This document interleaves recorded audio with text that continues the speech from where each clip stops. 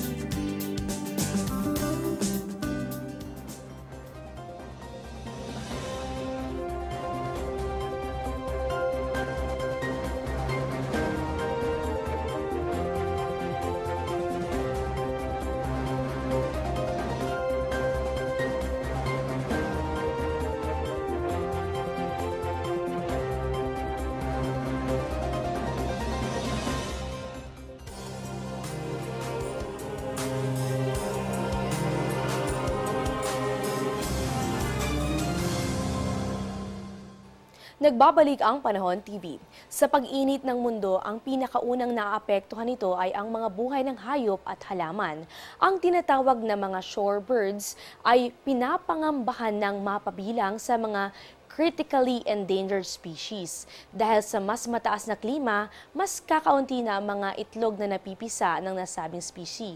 Ang Arctic, kung saan isa sa mga tahanan nila, ay hindi na rin masuportahan dahil sa patuloy nga na pagnipis o pagkaubos ng mga yelo sa nasabing rehiyon.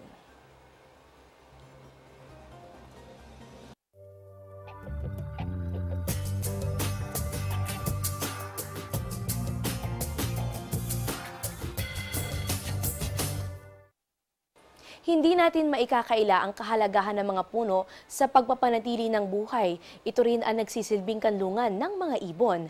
Ngayong Environmental Awareness Month, may paraan ka ba upang mas dumami pa ang mga puno na nagbibigay buhay? Narito ang aking ulat para mas maintindihan natin kung papaano yung mga puno, lalo na dito sa Metro Manila, ay talagang napakahalaga.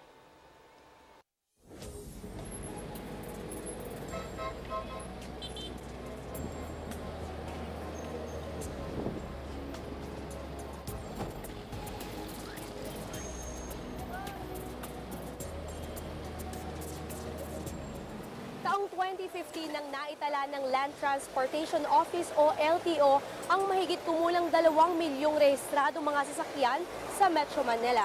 At base sa datos ng National Emissions Inventory noong taong 2012, ang 85% ng polusyon sa hangin ay mula sa mga ito. Ang air pollution, maaaring pumasok sa baga o sa dugo at maging sanhi ng asthma, lung cancer, at heart disease. Pero maraming paraan para mabawasan ang polusyon sa hangin. Isa rito ay hatid ng mga kakampi natin sa kalikasan.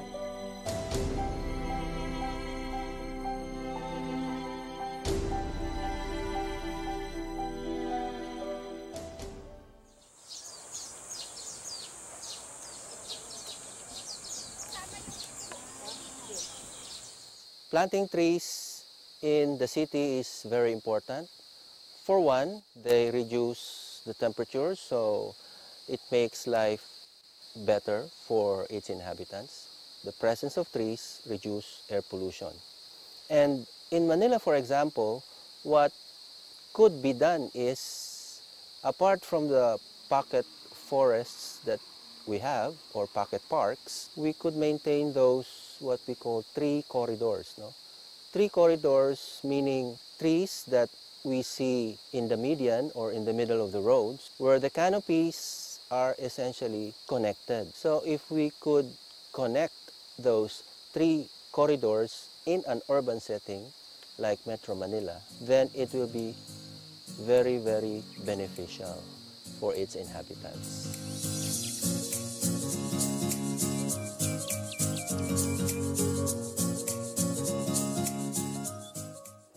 Sa gitna ng maingay na syudad ay posible pa ang katahimikan ng kagubatan.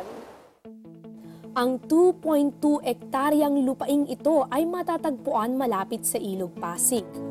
Kumukup-kup ito sa 61 species ng mga puno, 3,000 species ng mga halaman, at 10 species ng mga ibon. Libre ang entrance dito, basta kailangan lang pumirma sa logbook at panatilihin ang kalinisan sa lugar. Maganda dito, maraming puno. Di ko akalain na marami palang gantong lugar sa Metro Manila. Sarap din yung hangin dito. Nandito kami ngayon upang makasama namin yung mga bata na maglalaro-laro kami, magkwento-kwentuhan, sa mapasaya namin sila dito. Sana maparami pa yung katulad na itong lugar. First time we are visiting Aristoros First Park, and I think this is very good and nice place, and I think they are rare here because it's hard to find a park and place with so many trees and with fresh air.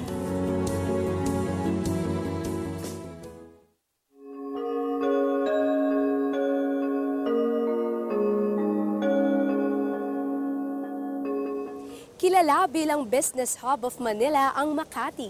Pero alam niyo bang dito rin matatagpuan ang tila ba oasis na perfect for relaxation? Itinayo noong 2006 bilang pagpupugay kay Washington Sisip para sa kanyang ambag sa Philippine business community. Ang Sisip Park ay tahanan ng ilang exotic na mga puno gaya ng rubber, eucalyptus, at kalachuchi. Ang mga makikita nyo ditong sculptures ay likhang obra ng Filipino artist na si Impy Pilapin. Ang isa sa mga ito, interactive artwork, tinawag na wish stone kung saan maaaring isulat ang hiling.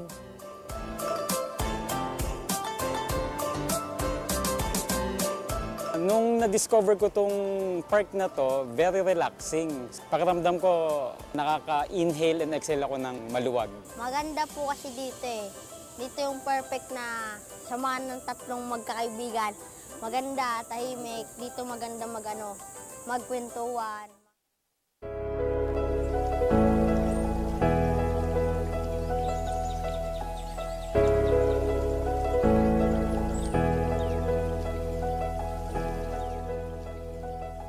Bukod sa pagiging tahanan ng mga pamunuan ng gobyerno at tampok ng mga universidad, dito rin sa Quezon City mabibisita ang La Mesa Eco Park and Watershed. Ang La Mesa Dam ang nagsusuplay ng tubig sa tinatayang 6 na milyong residente sa Metro Manila. Nababalutan ang 33 hectares ng nara, acacia, mahogany, sampalok, mulawin at ipil. Bukod sa pamamasyal, pwede ring subukan dito ang trekking, biking, horseback riding, zipline, archery, at marami pang iba.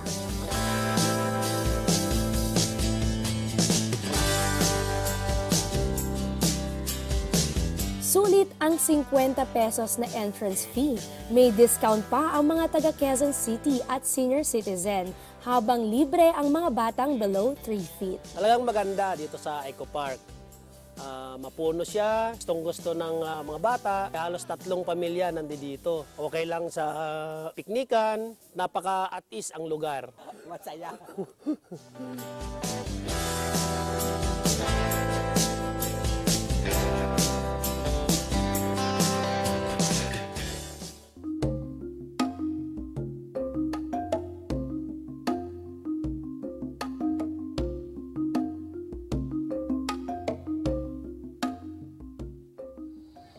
Sa loob din ng Quezon City matatagpuan ang isang zoological and botanical garden.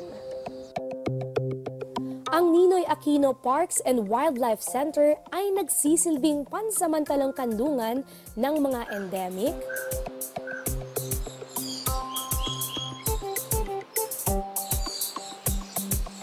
indigenous,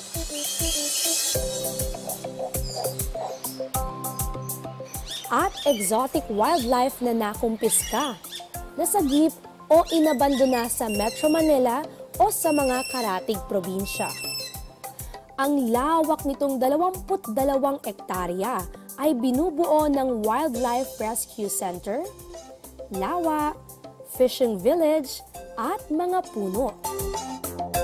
Pag sinabi nating protected area, it's a certain portion of land and or water set aside and being protected because of its rich biodiversity. It is composed of flora and fauna, and lahat ng buhay dito sa ating mundo, sa ating biodiversity ay magkakaugnay. So imagine dito sa gitna ng Quezon City, makakakita kayo ng isang oasis kung saan napakaraming klase ng puno at hayop. And alam naman natin na ang mga puno ay very important because it provides oxygen sa atin. And of course, it serves as habitat for the insects and other animals. And source din siya ng ating mga raw materials. Sa halagang 30 pesos na entrance fee para sa matatanda at 15 pesos naman sa mga estudyante, sulit ang buong araw na paglilibot.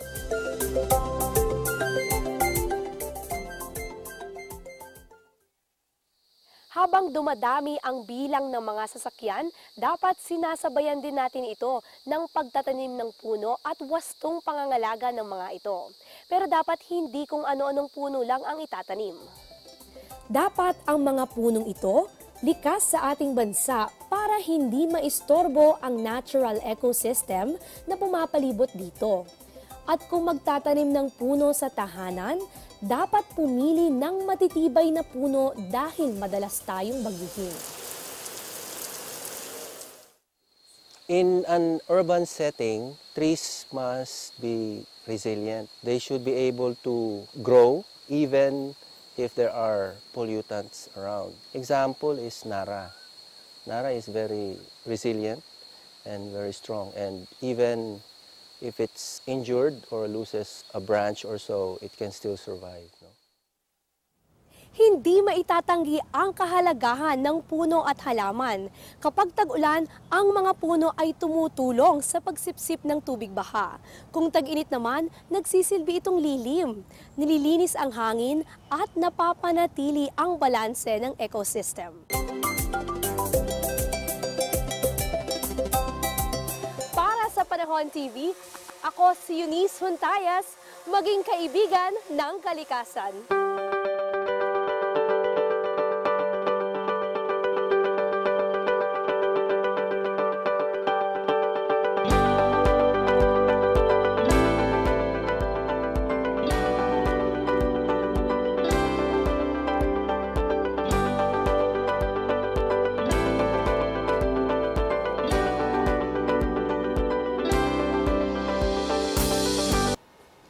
Abangan!